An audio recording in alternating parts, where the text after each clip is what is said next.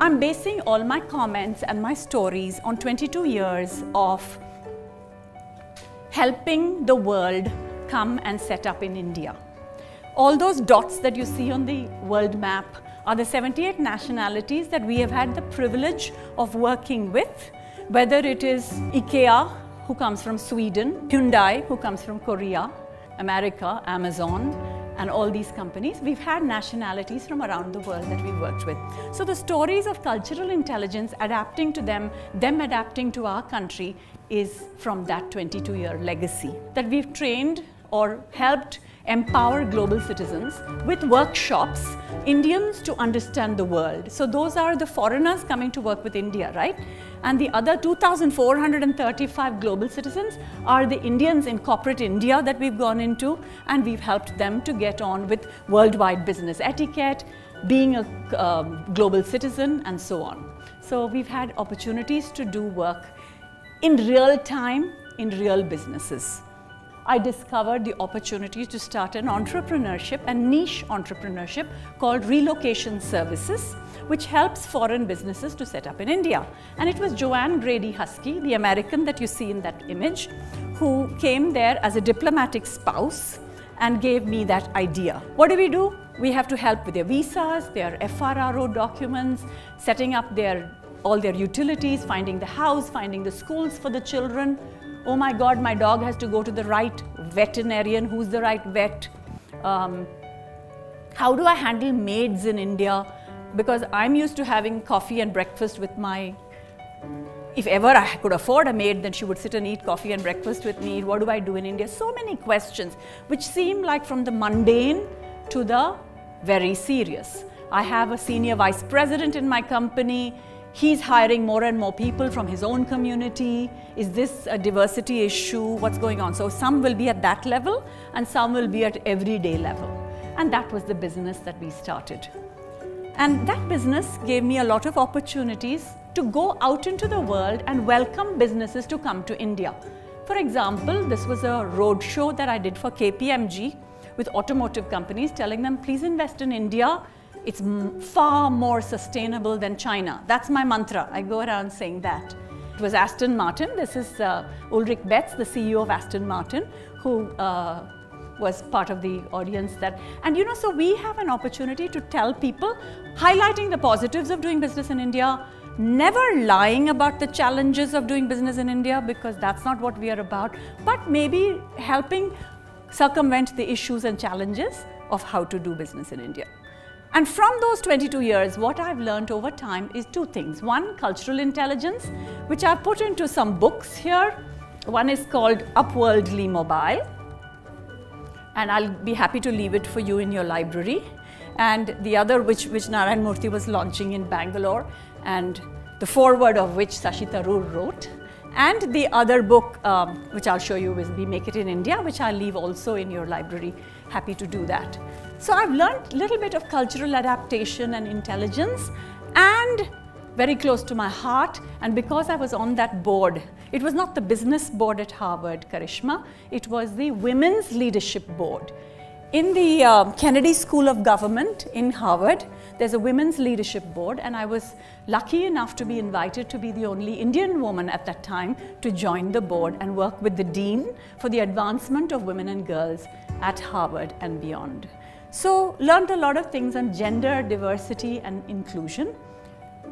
And then I realized, what am I doing flying 10,000 miles going to Boston to do this? There are many people closer to home, and we can take that model and make it more Indian and apply that wisdom to India. And so I took a sabbatical from that, and now I spend my life with a foundation.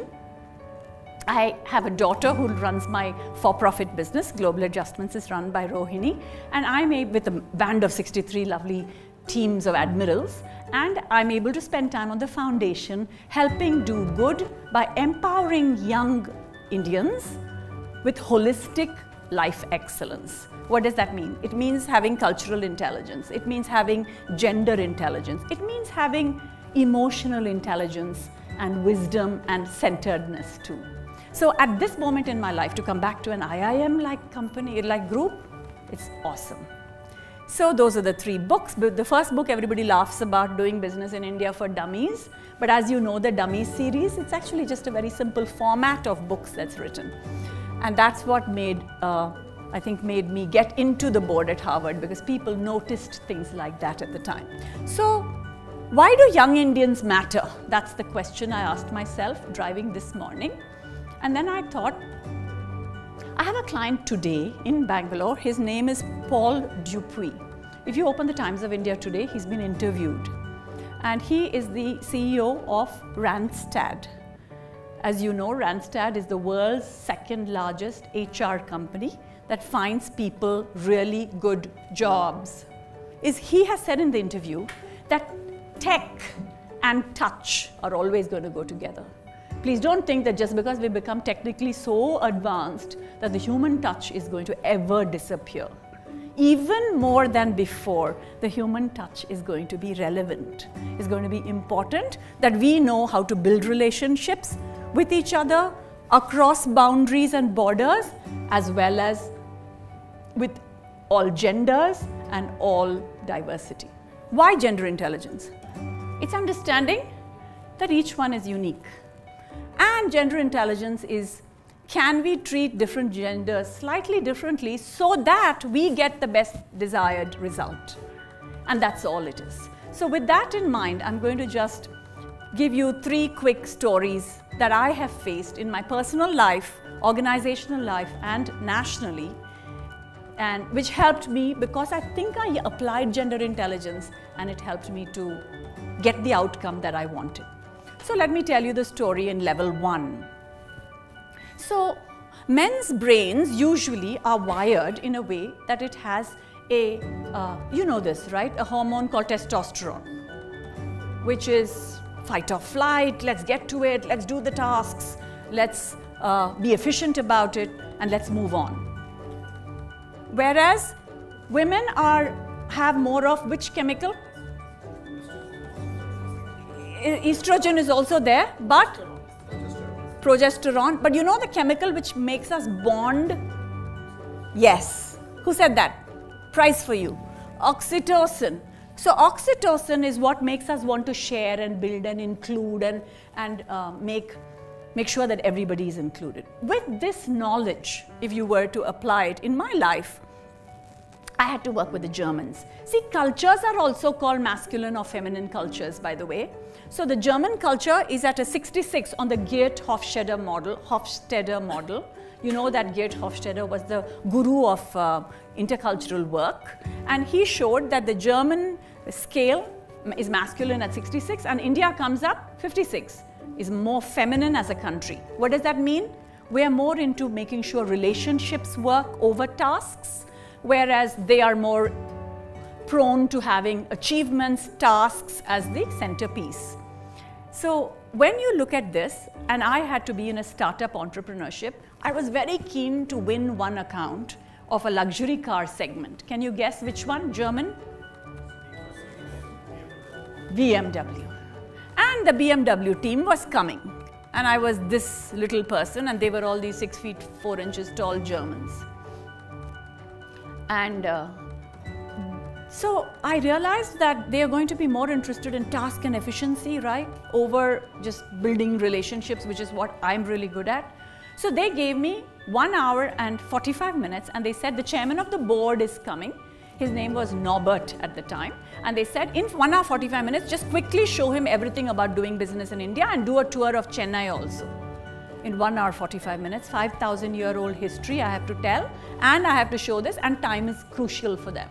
So I picked certain things. We went to the Marina Beach, but on the Marina Beach in Chennai, I showed them that there is the Santom Basilica, which is the only 3 places in the world where a church is built on actually an apostle of Jesus. So Christianity came to India long before it went to Germany, and they were very impressed. Right from there, we went to the Madras Club, which is the heritage home of the East India Company. And you talk about the Raj and the importance of that. And then I sat down and explained various aspects of how people didn't just colonialize India, they did colonialize our minds a little bit. And we have a little attitude with saying, yes, sir, no sir, 3 bags full sir sometimes, and then at other times we'll be fighting and saying 100 times that's not right, that's not right. We can seesaw between this and the other, and that's not because we are rude. It's because our mindset is the way it is, so understand us. So stuff like that. And then we finished the tour and I took him back to the Taj, and he actually was happy. He didn't want to sit in the BMWs. There were 6 BMWs lined to bring him. He didn't want to sit there. He sat in the bus with me and said, it's okay, just explain the city. And I said to him, how come you're so down to earth? You're the chairman of the board of BMW. And he said, I've read Ramana Maharishi, Who Am I? And I've been a yoga practitioner since I was 15. Applaud India, seriously. I realized, and he had never been to India before. He was investing in BMW first time in India. I suddenly realized, oh my God, people are the same. And you never know where India's influence has gone. So when we dropped him back at the Taj, I said to him, sir, I was given 1 hour 45 minutes. Please notice it's 1 hour 42 minutes now, and you have a good sense of the city and the business. I've been very happy working with you. I hope that you realize that we are professionals too. They hired us after that.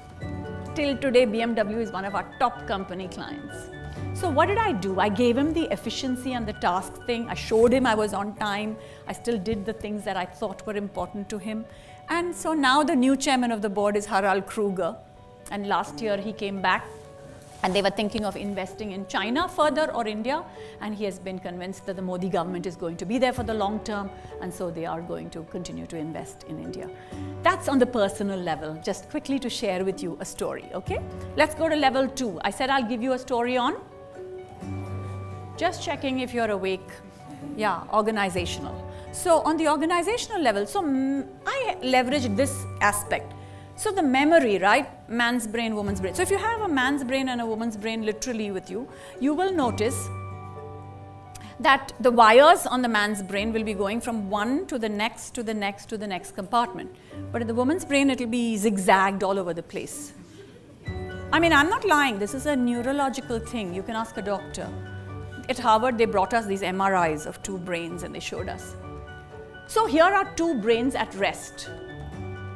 Rest mode. When the man's brain is at rest, what will happen? Nothing. Totally. Woman's brain is at rest, what will happen? So I realized that my client, if he's a man, he's going to have memory, which is a gist of what is happening. He's going to have some low memory and attention spans, and intelligent, but no doubt, but that's all he can do. Whereas me, with my memory details, and my client who's a woman with the memory details will have a lot of details. Oh, you remember that day ma'am had come and she had spoken at IIM. The women will all remember the color of the sari. Men, if you shut your eyes now, you won't know the color of my sari today.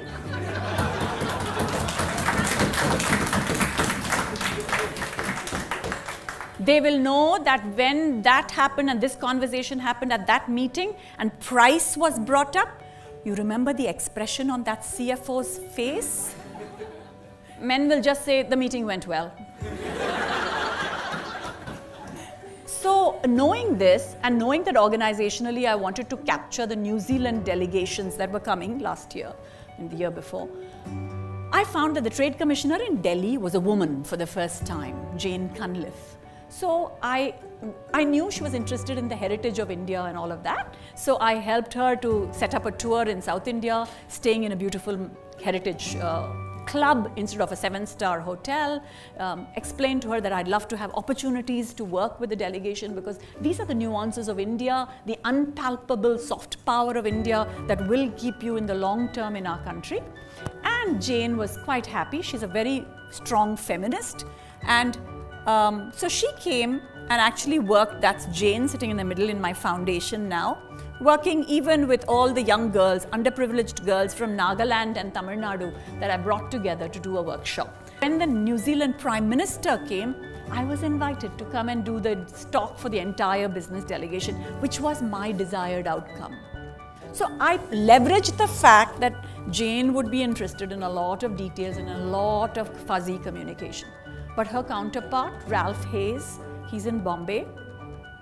He's the trade commissioner in Bombay. What did I want out of Ralph? I wanted him to rent a house from us because in Bombay you have to make money. So when I want to be in touch with Ralph Hayes, he's just going to have a gist. He was also there at my speech, but he's not going to remember all these details. How do you communicate with men best? By coming to the point. Yeah, send them an email and put on the subject line a very clear one line, which is what is in the email. And just put that. Don't put 5 other things under that also in the email and expect that everything is going to be captured and digested. So with Ralph, I just said, when are you coming? Yeah, I do that with my husband. I send him a one-line email. And I say, just the monthly funds for the house. That's all. That email is just that. Because if we do it, we'll try to do we'll connect it all, right? The funds for the house with the tuition for the children, with the dropping of the maid, and then it's too much for him to handle. So, but in this case with Ralph Hayes, I just sent him an email 3 months before. When are you coming to India? Will you need help in Bombay? He said, not till March. You know what? I left him alone. Sometimes we have to learn to leave the men alone also, because then when it's relevant and when it's important and it's coming right up, then you can remind and say, hey, 1 month to go, Ralph, can I help with housing? We have a great team set up in Bombay. So last month he said, sure. I'm sure you're professional. Please send someone to show me the houses. And last week, we actually clinched the house for Ralph in Bombay. We're delighted. But I wanted to show you the strategic difference that you could do when you're dealing with the other side and you know how the mindset works. Then at the national level, right? So you know this, right? When we are resting, we're completely this buzzing. And when they are resting, they're completely shut down. So have you seen this ever?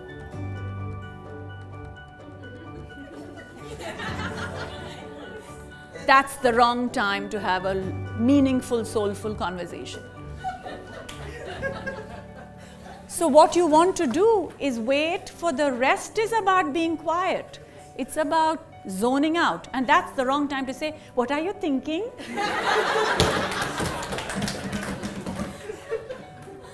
Because they'll say, nothing.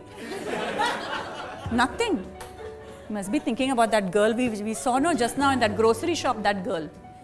Or maybe he's thinking something you don't want to tell me, that's why. How can you think nothing? Hey, guys, girls, the guys can think nothing. Just leave it. So that's the wrong time to try to have that conversation. But I asked my husband, I want to do something at a national level. I've written a book, Make It in India. I put Modi on the cover. I put Obama on the cover. What can I do? I want to do something on the national stage.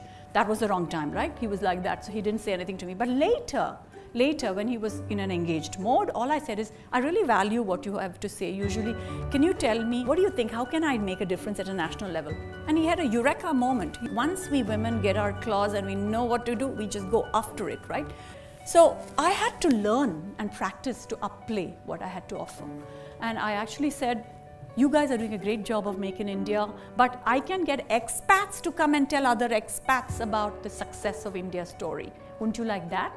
Let me come and help you. And then it ended up with Amitabh Kant absolutely appreciating the book and now absolutely involving us in areas where we love to serve the nation. So 3 times, 3 stories, and I'm just trying to say, what did we do? We strategically did something to work with it. So those are the 3. The first lesson in my mind from the first story is, can we understand the strengths and leverage the differences? So it might be your boss who's very different from you. It might be your wife who's very different from you. Leverage the differences. If both of us were the same, how boring life would be. The other is, in the second story, I think the strategy gave me the best outcome for Ralph and Jane. So I'm sure in your own lives, you'll be able to think about that, strategic. So strategize for the best outcome. And the last is, each of you has your own expertise. Nobody else can do as well the thing that you do. Please believe in that. Man or woman doesn't matter. And confidently bet on that expertise. And then the world is your oyster.